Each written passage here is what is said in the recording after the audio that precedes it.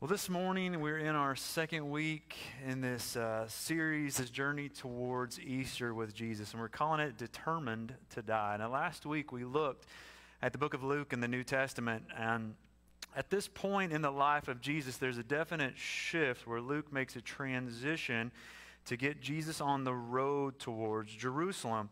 And in Luke chapter 9, verse 51, we actually read these words. It says, "As the time approached for him to be taken up to heaven, Jesus resolutely set out for Jerusalem." Now, depending on what translation you're reading, maybe you see those same exact words with me as I'm looking at there.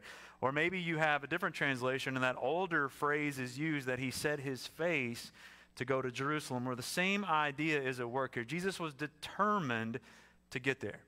And what was awaiting him in Jerusalem? Well, we know that there was a cross awaiting him. And with that cross, there was a death that would be paid upon that cross. But beyond that, there's an empty tomb and there's a resurrection and all that it would mean for us. And Jesus was determined to walk that road. Jesus was determined to die so that we could really live. That's why he was on the way there, so that you and I could really live. He was determined to die for your salvation and for my salvation. Remember this, that sacrifice that he paid once and for all time upon the cross secured our salvation. So what his death did for us, but he also knew that his death would not be the end. Jesus understood that with that death would come a resurrection, that there would be an empty tomb, and with the resurrection, what that would mean for us also would be that there is new life for us. Now, don't misunderstand what I'm saying. This doesn't mean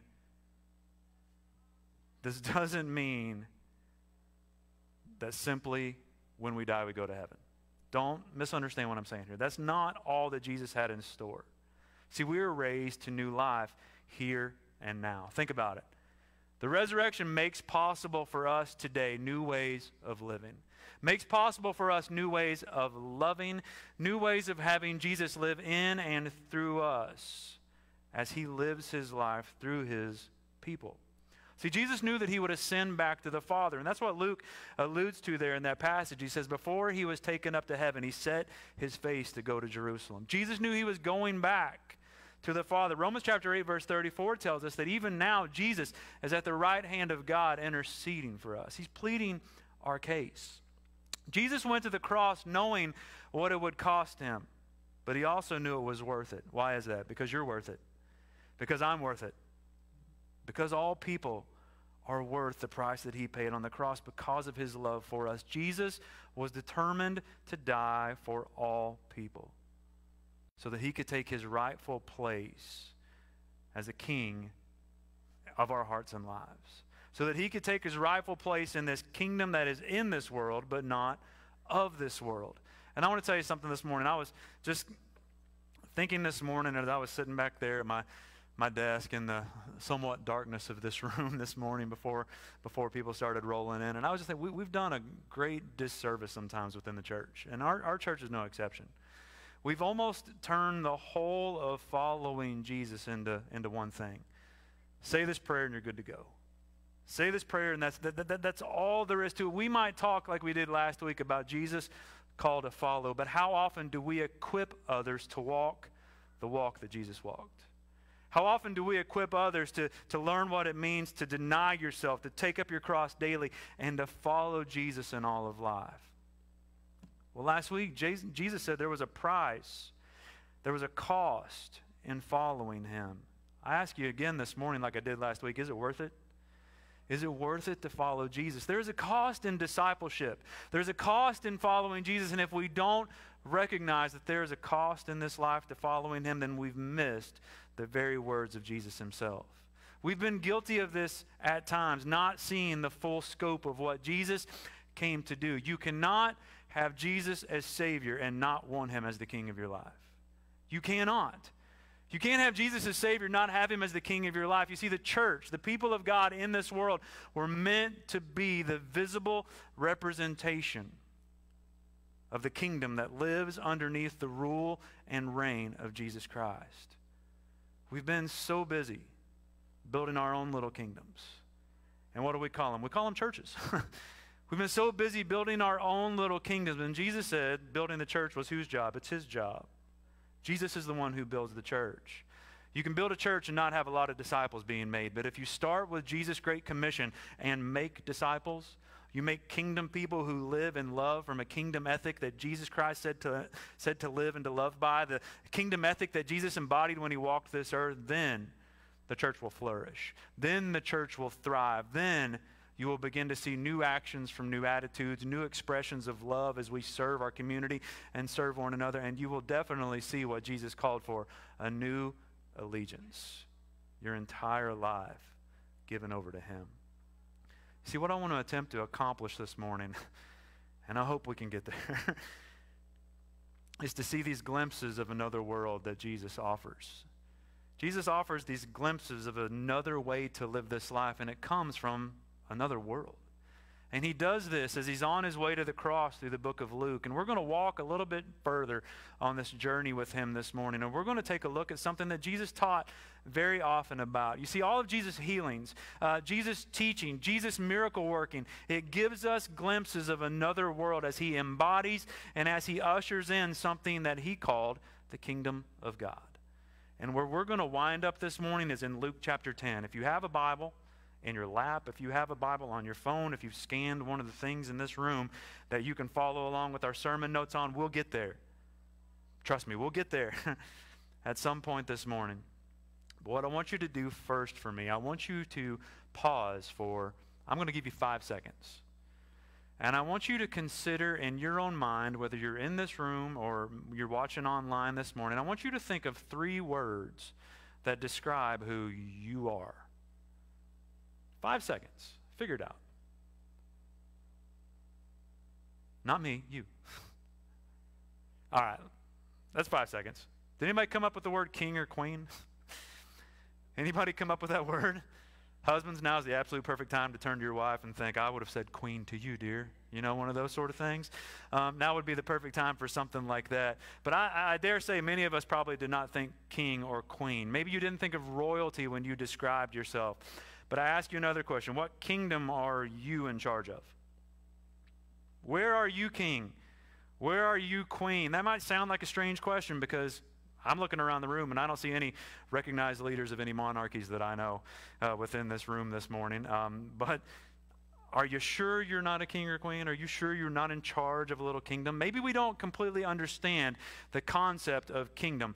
We've read about them. We've heard stories about them. Some of you have visited a magic one before. Anybody been to a magic kingdom where you put on those stupid ears and you've shaken hands with Goofy, one of those sort of places, you know? But what does it mean to be a king or queen? It means to be in charge.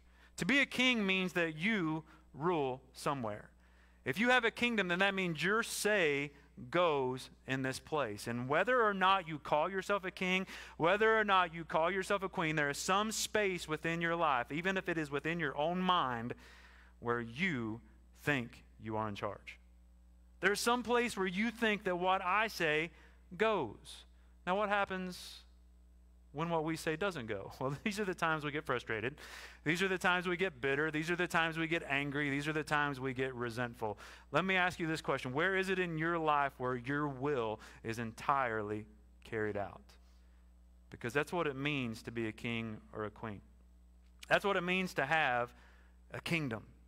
If your will is carried out within the specific borders of a specific place, once again, even if it's your mind, that's me, then you're a king of that place. What happens, however, when your kingdom collides with another person's kingdom? What happens perhaps when what you say is the way things are supposed to go brushes up and rubs up against the way somebody else says this is supposed to go? Generally, the loudest voice wins. Or generally, in my case, it's the most stubborn person that wins. Whatever it is. See, we live in a constant tension in this world due to the collision of kingdoms. There are many spots in our world that are facing fighting. There is a major warfare confrontation going on over in Europe right now. But I'm not talking about military confrontation today.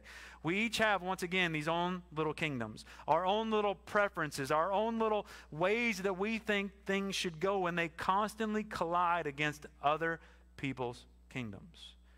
If we had more time this morning, I'd ask you to take a quick scroll through your news feed on your Facebook or your Twitter, and you will see people who are engaged in infighting between their kingdoms. Check out a comment section sometime. The way that you think something should go and the way somebody else thinks something should go, well, I'm going to cancel you. I will just block you. I'll kick you out, you know? There's a definite tension that we feel when it comes to living with other people in this world, but that's not the main tension that I'm talking about this morning. The strongest tension we feel in this life is found when our kingdom collides with the kingdom of God. When the way we think things should go collide with the way God says things should go. The tension is so strong. And Jesus knew that our ultimate allegiance was so important that a lot of his teaching centers on the reality of God's kingdom, on its inbreaking, on its arrival, and on its availability. And throughout this travel narrative from Luke chapter 9 to Luke chapter 15, the time frame we're focusing on, Jesus speaks a lot about it. But even before that, if you'll allow me to back up a little bit this morning, in Luke chapter 4, Jesus said to the people, he said that he must proclaim the good news of what? Of the kingdom of God. Because that is why he was sent. This is how Jesus begins his earthly ministry. Jesus comes straight out of the desert, and he begins his ministry by proclaiming good news to the people who long to hear it, that God's kingdom was now near. It was here, it was available, and it was a consistent message of his about the kingdom. And in other places, when he talks about the kingdom, he says, repent and to believe. Last week, we looked at Jesus' call to count the cost to be a disciple, to walk after him, to follow him. And that was an extension of this call of Jesus to repent and to believe the good news. Because what does repent mean? So often we think of it as a turning away from something, and really that's what it is. It's not just feeling sorry for yourself because you got caught in sin, but it's a literal turning away from the way you were going. But more than that, biblically, what repentance means is to change your mind, to change your way of thinking. Because when you change the way you think, Jesus knows that it will also change the way we behave. Because our thoughts guide our actions. Our thoughts guide the way we live our lives. Yeah, turning from sin and having remorse are very, very good things, but our minds have to be transformed as well. So that's why Jesus says to repent and to do what? To believe. So what does to believe mean? It doesn't simply mean understanding some facts about Jesus. I've said this several times over the past few weeks. Not just simply having the right Sunday school answers or children's church answers, but to put your complete trust in someone or something else. Jesus knew that we would need a complete overhaul of the way we looked at the world, of the way we thought about the world, if we were going to live as citizens of his kingdom. Perhaps this morning you're sitting there and you're thinking, well, what does this matter? Why would Jesus being a king and all this talk about the kingdom of God have anything to do with me in America today? Well, we have to really kind of understand what's going on at the time frame when Jesus comes in and he's speaking about all of these things. See, after the people of God were taken away from their homeland and taken to be captive by other kings and other kingdoms, there was about 400 years after they returned from those places where God had not spoken. God had not spoken. The prophets were silent. God was in some ways silent, and they desperately were awaiting the reestablishment of the kingdom that they once knew. And then Jesus shows up on the scene. Remember, he's fresh out of the desert. Shows up on the scene and he begins preaching the good news of the arrival of the kingdom of God, but it was not in the way they expected. It was not in the way they had anticipated it.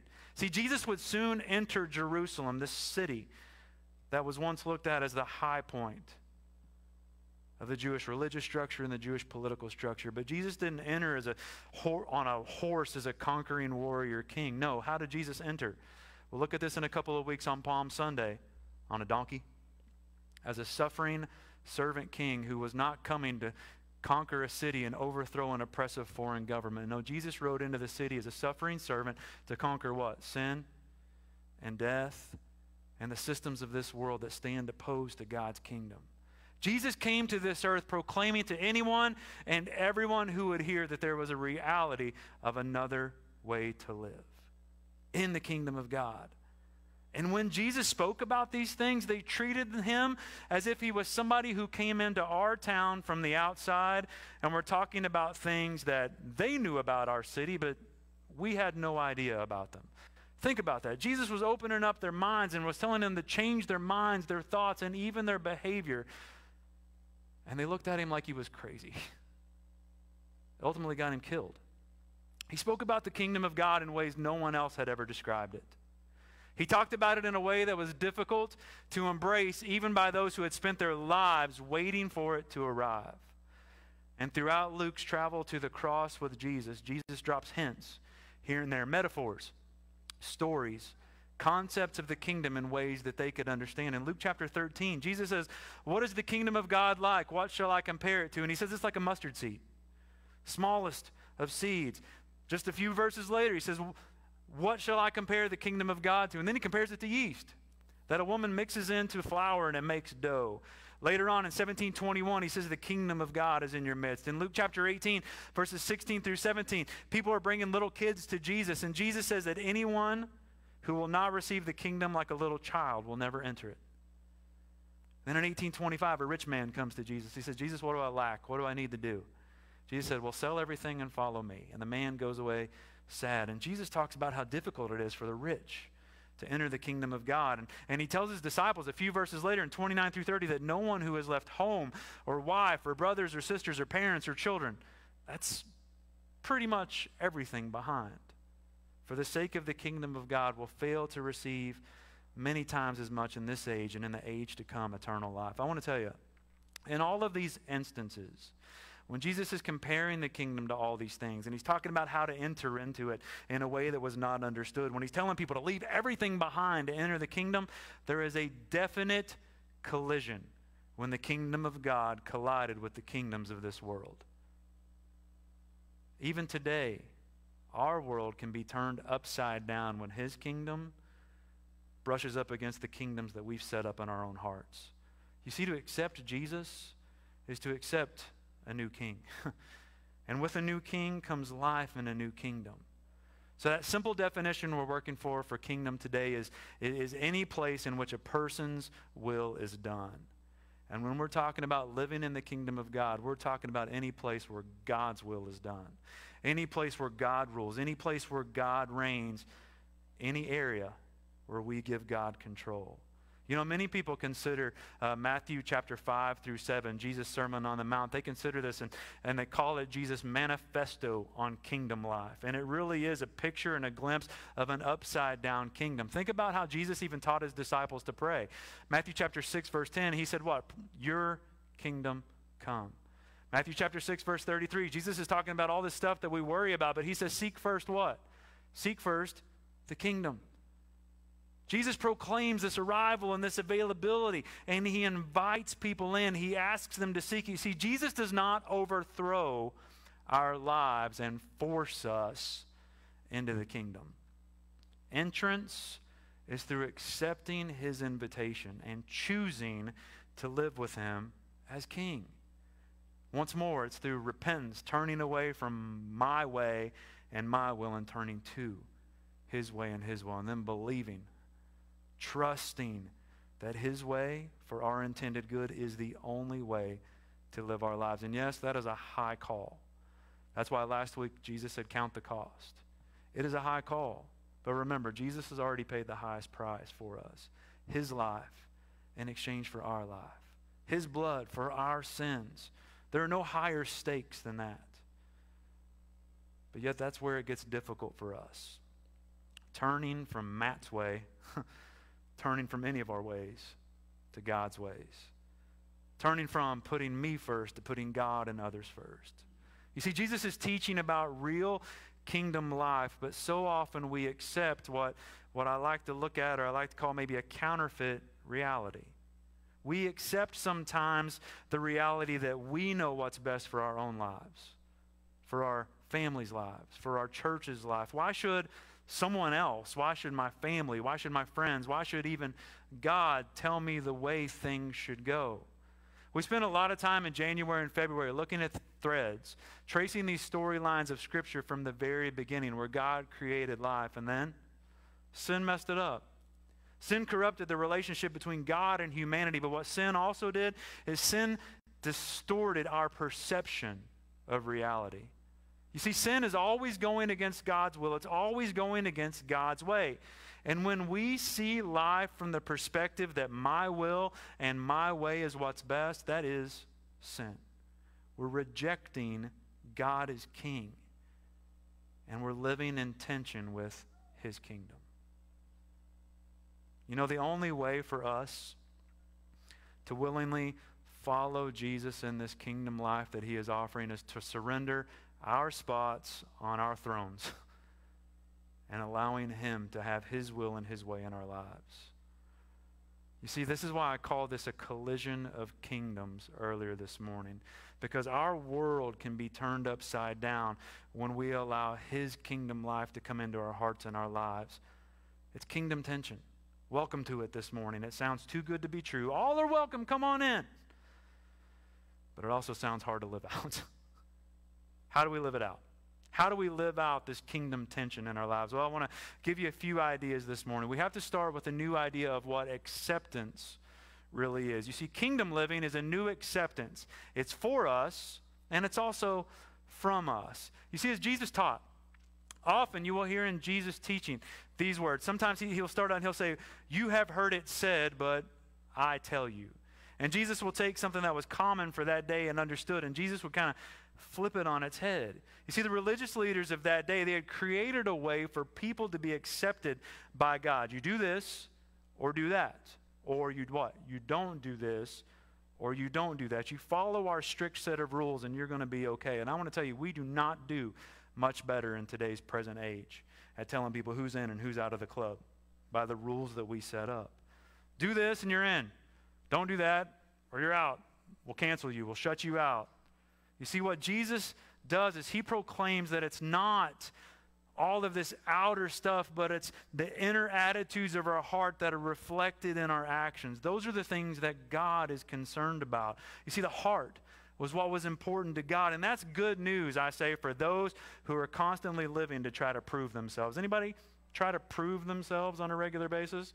The way you live, the things you do. Hey, God, look at me, I'm doing this. Hey, Mom and Dad, look at me, I'm doing this. Hey, neighbors, look at my yard. Don't look at mine. My yard's a mess right now.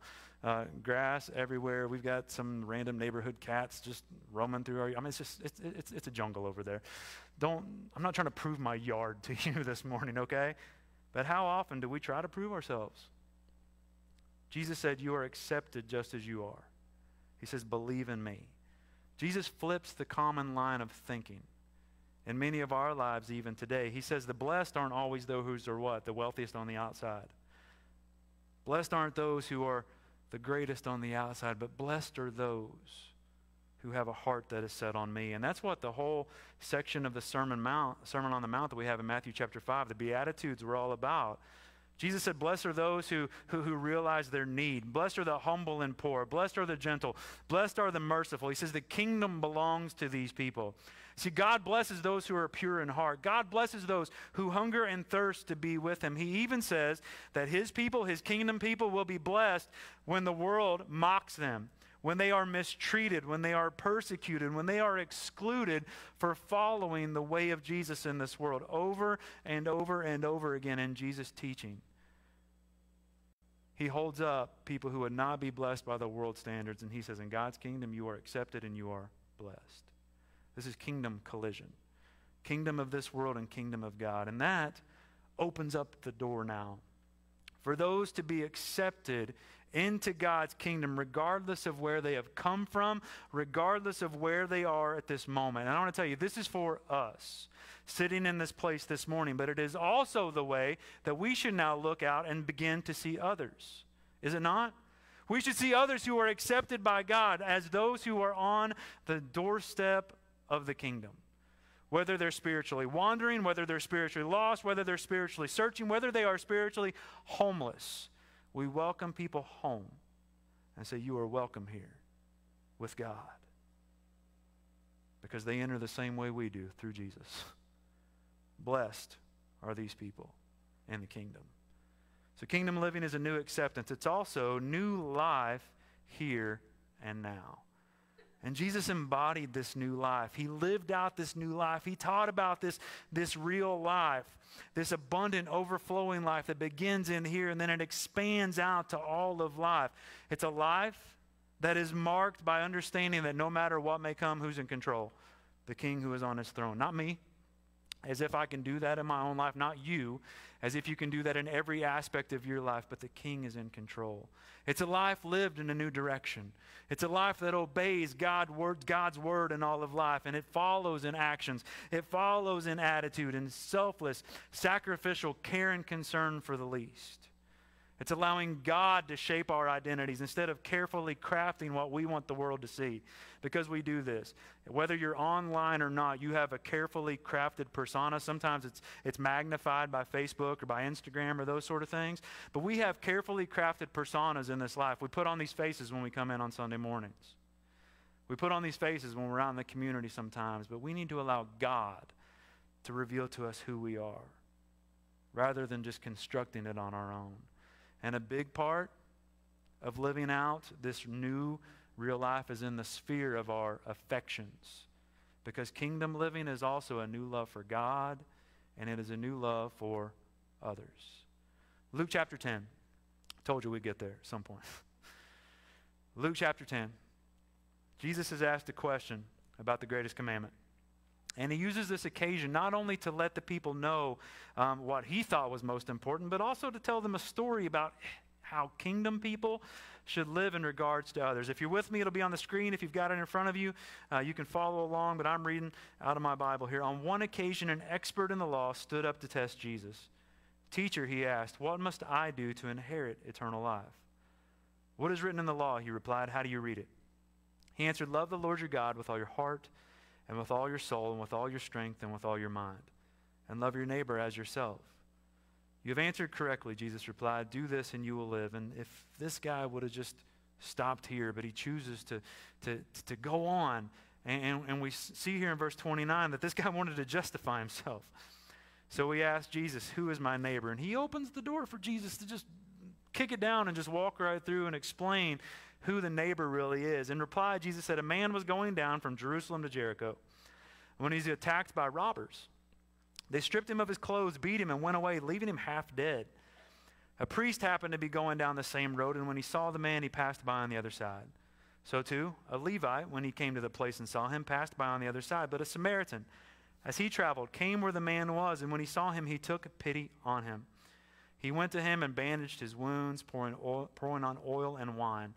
Then he put the man on his own donkey, brought him to an inn, and took care of him. The next day he took out 2 denarii and gave them to the innkeeper. 'Look after him,' he said, 'and when I return, I will reimburse you for any extra expense you may have.' Which of these 3 do you think was a neighbor to the man who fell into the hands of robbers?"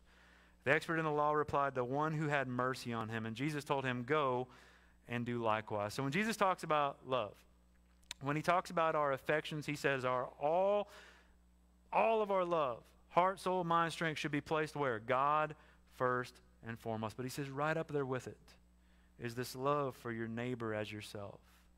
And Jesus expands the view of neighbor by talking about a Samaritan, a person who came from the region of Samaria, who were looked down by the Jewish people as being part of maybe considered a lower or lesser class. And if Jesus had started, a joke with a priest, a Levite, and a Samaritan walk down the road, many people would have been waiting for the punchline to be the Samaritan. But Jesus expands their definition of love. He lets them know that the one who acted as a neighbor was the one who in this story would have been looked at as, that guy?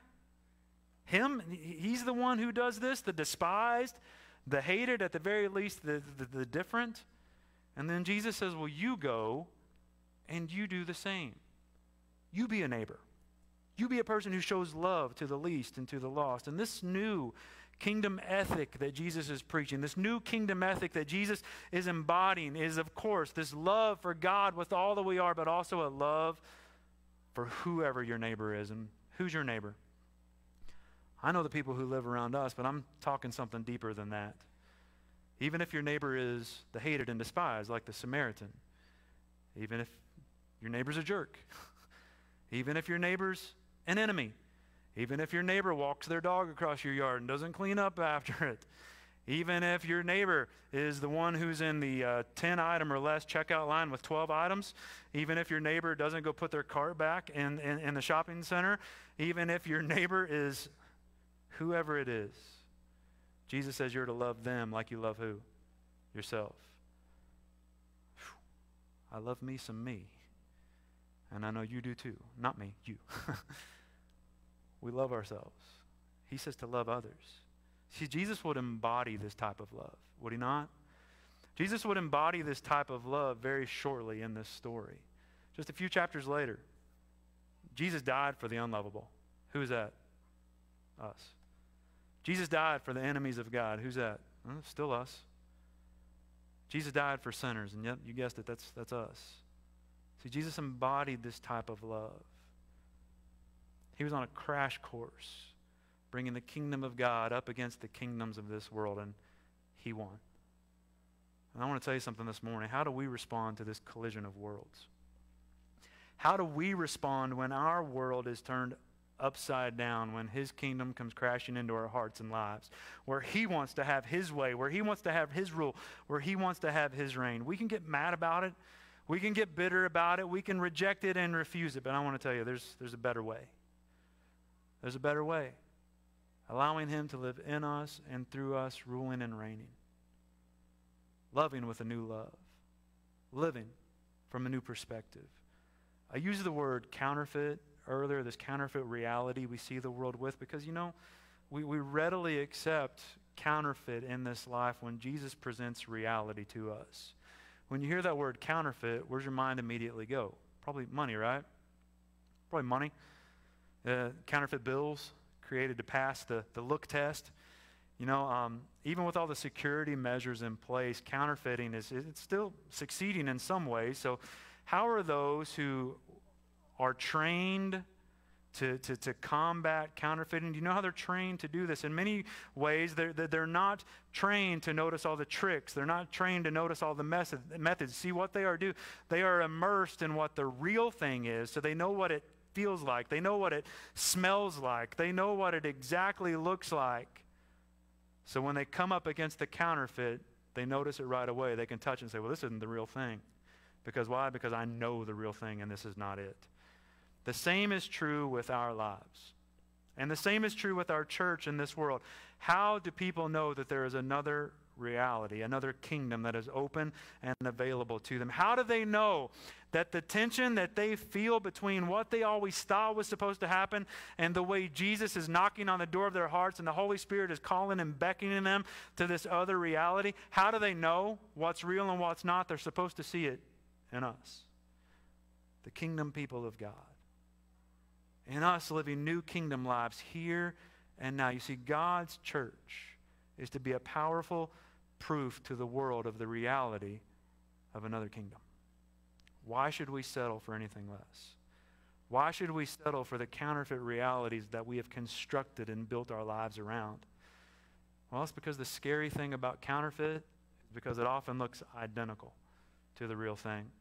On the surface, there may appear to be no difference. You see, in our lives, and even in this church, we can easily find ourselves going through the motions.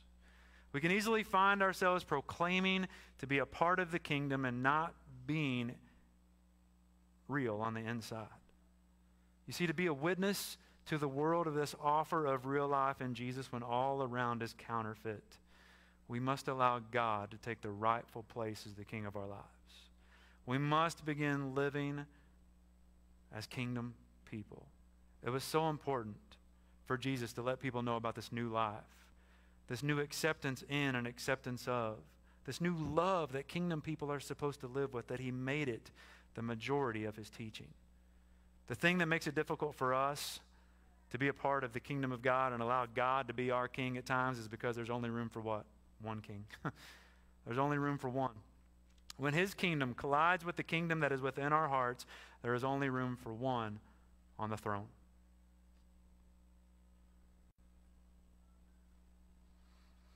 I ask this morning, do you need to know the acceptance that is offered by your King this morning?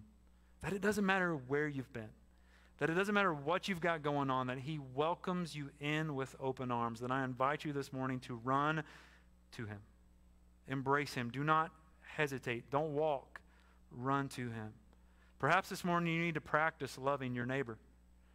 Showing acceptance to someone whose kingdom preferences aren't the same as yours. Well, after you've run to God, you also need to be running to these people. Whether it's a call, whether it's a text, whether it's that old school face-to-face conversation. You know, we can still have those sometimes. Those are a little more difficult. But we need to run to others with this kingdom love. Perhaps this morning you just need to begin living the new life here and now that Jesus has made possible for you. A life lived through him, through the power of his Holy Spirit who takes up residence within us, changing us from the inside out. Well, you can make that commitment this morning. You can consider even joining one of our groups where we're going to learn how to do this together. I said this morning that we want you to text those couple of words. This is not an infomercial for that, but these groups, especially like our Alpha group, that would be for new believers or people just looking to get a jump start on their walk with Jesus. That would be a great place to learn how to understand what it means to be a disciple of Jesus in all of life. We hope to be able to equip one another in that. Whatever you need to do this morning, however God is calling you. I want to ask Trevor and Hallie if they would come. This is your moment to respond. If it's in prayer, then come and do it at the altar. If it's just standing and declaring the praises of God this morning, then I ask you to do that. However God is nudging you, however God is shoving you, however he is whispering, however he is shouting, respond as he leads. Will you stand? And I want to pray over us. And then we'll sing, and you feel led to respond as God leads you. God, we thank you so much for your word. We thank you for your Son, Jesus Christ. We thank you that he was determined to walk that road to the cross so that we could really live. We thank you that here in just a few short weeks we're going to celebrate the awesomeness of the resurrection, that Jesus was dead, but he is no longer buried. He is alive. And we thank you that we can serve a risen King, and that as we leave this place even this morning, that we go with a risen King and for a risen King to live and to love in all the places we find ourselves, in our neighborhoods, in our houses, in our schools, in our workplaces. We are to be people who live in light of another reality. That there is more to this life than others know and see. Though they feel the tension, maybe they don't know how to articulate it or put their finger on it. Well, we're to be the people who live it out, who embody it, and who beckon people to know Jesus as King and Lord of their lives. I pray this morning in these moments that as you would draw us to respond, that we would be free to move and to pray and to sing and to praise and to just wrestle with maybe the tension we're feeling in our own hearts.